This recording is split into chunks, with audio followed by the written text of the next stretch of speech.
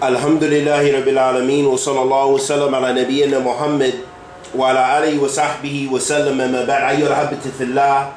Just as general advice for the youth, especially the youth in America and probably the youth in a lot of Western countries, because some of our issues are very similar.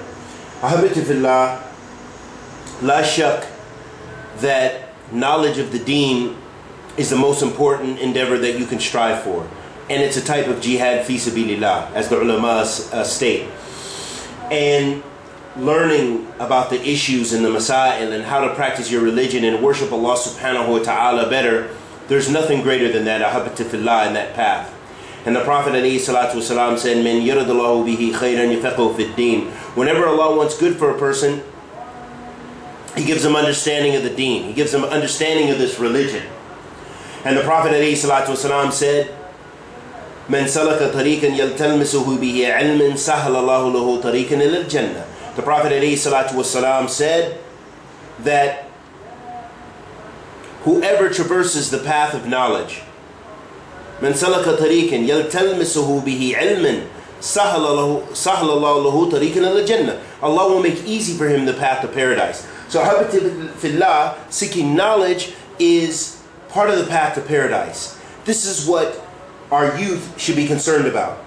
But if one finds that they're not cut out for that steep path, because it's not an easy path, it requires sacrifice. Sometimes it requires hunger. Sometimes it requires a sacrifice in wealth, in family, in property, and even in your own life, striving to seek the knowledge. And it's not an easy path, ahabati fillah, abadan.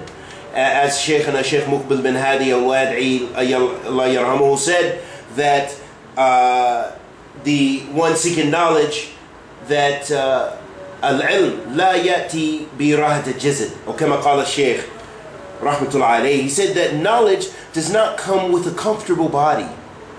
It doesn't come with comfort in your body, because the one who's really seeking knowledge, I'm not talking about the one, it sometimes, occasionally opens a book, occasionally reads the Quran, occasionally looks at an issue, but really, in fact, if we're honest with ourselves, those few tulab al-ilm, because I've known many, walillah alhamd, who studied in universities like Jamia Islamiyya and in Egypt, and studied in the Marākis al-Sunnah in Yemen, and so forth.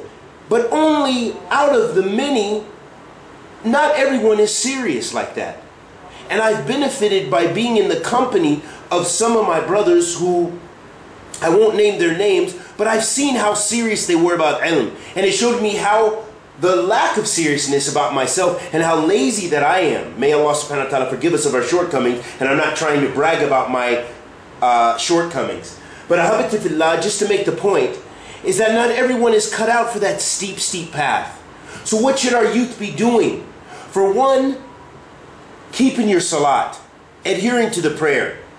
Number two, and do everything you can to do that in congregation. Number two, keep good company. The Prophet ﷺ told us that a person is on the deen of his companions. So if you are around people that are thuggish, or people who are just caught up in this worldly life, then you're going to be like them. Because either you're giving them dawah or they're giving you dawah. And if you're with other people who have other bad habits, then you're going to be on the bad habits that they're upon. So be with those people who are better than you at all times, or at least the same level as you, to encourage you. Those people who will encourage you, but not those people who will take from you and drain you and pull you in the wrong direction. That's very important, ahabati fillah. So the prayer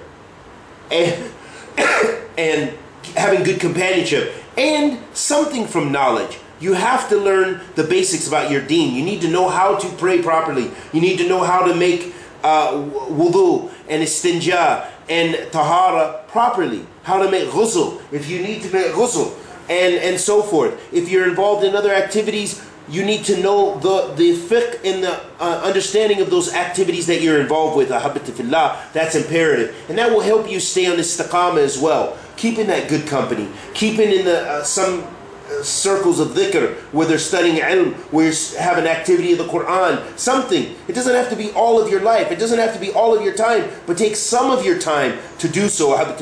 And lastly, I want to say, and this isn't necessarily pertinent to the deen per se, but our youth need to think about a future. Our youth need to think about a future.